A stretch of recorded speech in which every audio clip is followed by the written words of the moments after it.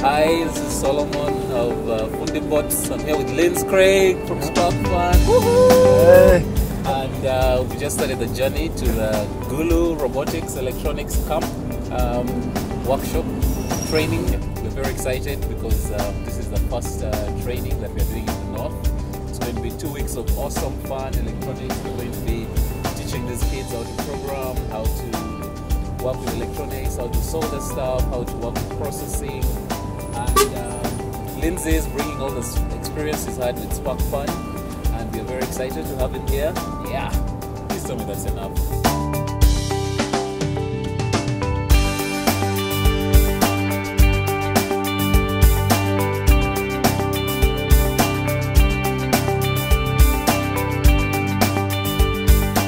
My name is Solomon King. I started up an organization called Fundibots. What we do is we help bring a lot of what you're studying in your high school, a lot of what you're studying in physics. We put them into practice. We teach students how to make electronics components, how to bring together circuit boards, and how to create different machines that can interact with the world. My name is Lindsay Craig. I'm from SparkFun Electronics. We'll be learning about robotics, how to make motors, things like maybe a motorized sugarcane splitter, or tools to help blind people navigate the world.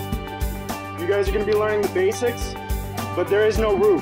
We talked to the entire school, and now what we're doing is we're looking through all of our inventory, we're checking out various books.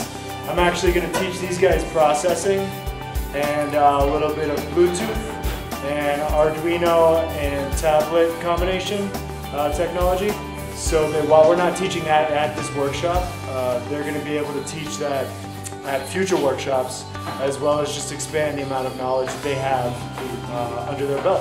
Everything that we are doing here can be put together by students. This machine you see here was put together by Victor. Victor has also built a phone charger. But this is a robot. So that's the robot brain right there. It's a very small computer. This is 8 times as powerful as the computer that first sent man to the moon.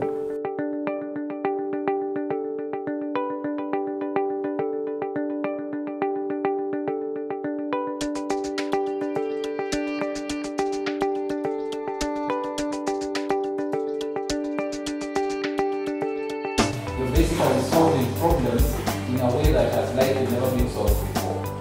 Okay? So we want to see how you can connect yourself without creating a short circuit.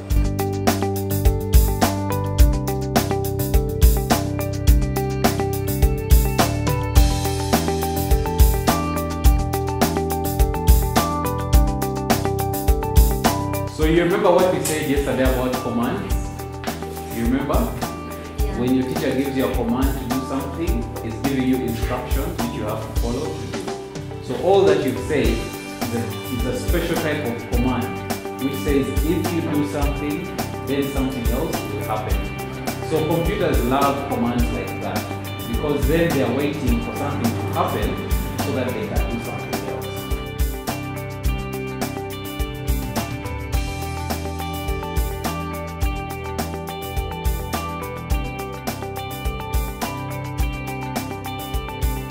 I learned how to play music and to play with that cat. And I learned to play scratch, open and close the laptop hands.